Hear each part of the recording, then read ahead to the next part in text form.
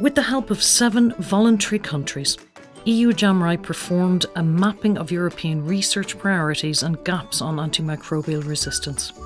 Results highlight the current European priorities. All participating countries consider that fundamental research on AMR and strengthening surveillance are priorities. 6 out of 7 define as priority the assessment of best practices and strategies for antibiotic stewardship, and 5 out of 7 consider that the development of antibiotics alternatives to antibiotics or diagnostics is also a pressing matter. The 3 critical gaps identified by this mapping effort include a lack of research in the environmental field, in the food safety area, and on how to improve clinical trials for antimicrobials.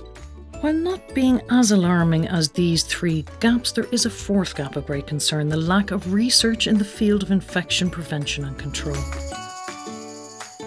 As a part of our work in EU-JAMRAI, looking at research and innovation, we looked at existing global research agendas in order to see that they matched up with the priorities of national action plans and their priorities for research. We found that infection prevention and control was often missing in the global research agendas, and IPC is such a critical part and needs its research. IPC may not be considered sexy, it's talking about hand washing and other things, but as we've seen with COVID-19, IPC is a very important part in order to control infections. And AMR. If we can have less infections, then we have less resistant infections. People need to realize the importance of IPC and of research in the field. IPC goes well beyond hand washing. Often IPC is our last resort when we don't have effective treatment for infection. It's our last resort to prevent the spread of infection. I think the COVID-19 crisis highlighted that well. IPC must be at the cornerstone of any healthcare system. For instance, purchase of zinc must be informed by evidence on how likely people are going to use them, and evidence on how to disinfect them. That's why we need research in the field, because guidelines and evidence are still lacking.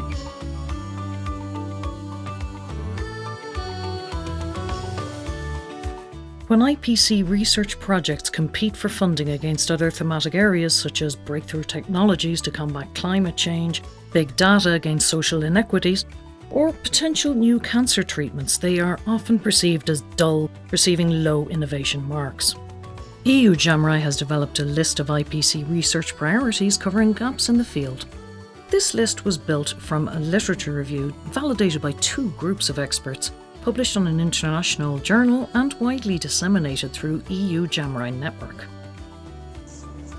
Now we have identified these knowledge gaps. We need to include them in research agendas and ensure that the necessary resources can be committed to fill them. In other words, what we want is facilitate the appropriation of these research gaps and aware policymakers about the need to finance infection prevention and control research.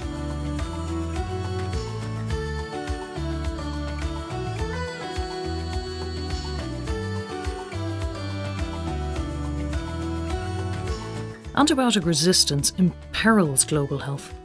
New antibiotics, alternatives, diagnostics and strategies to combat AMR are necessary. Yet contrary to this public health need, antibiotic innovators and manufacturers are struggling. Physicians use new antibiotics as last resort to preserve their efficacy. Whereas this is sound stewardship, it also disincentivizes innovation, since for company, revenues come from unit sales. As a result, large pharmaceutical companies are leaving the field because the market is unattractive. Today, antibiotic innovation only rely on SMEs, who are also failing to cover their development costs.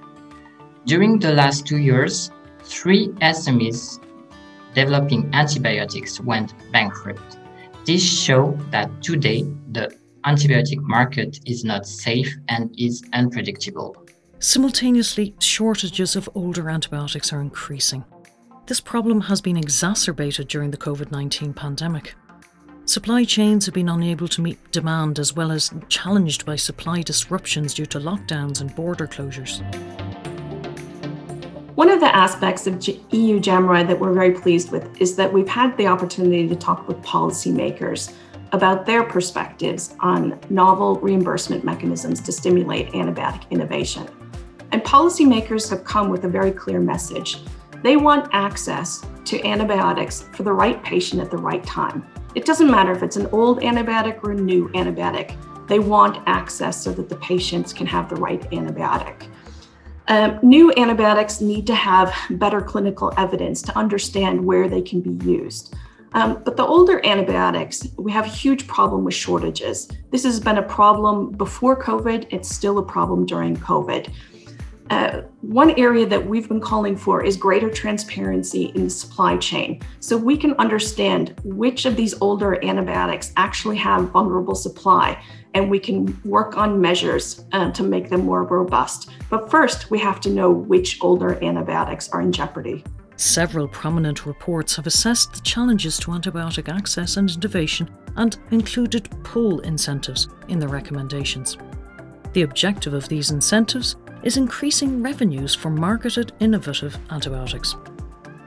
To understand countries' perceptions of these recommendations, EU-JAMRAI performed in-depth interviews with policymakers and AMR experts in 10 European countries and 3 more countries from other continents, thanks to the support of Global AMR Research and Development Hub. The aim of the interviews was to understand the barriers and facilitators for implementing incentive through frank and anonymous dialogue. While 11 countries expressed general support for antibiotic incentives, almost all are uncertain which incentive is appropriate for their country, how to implement an incentive, and how much it will cost. They prefer a pan-European pool incentive rather than setting up their own national solutions. So, there is a clear need for specific, detailed incentives that national policymakers can assess, tailor, and implement to ensure access to important antibiotics that meet public health needs.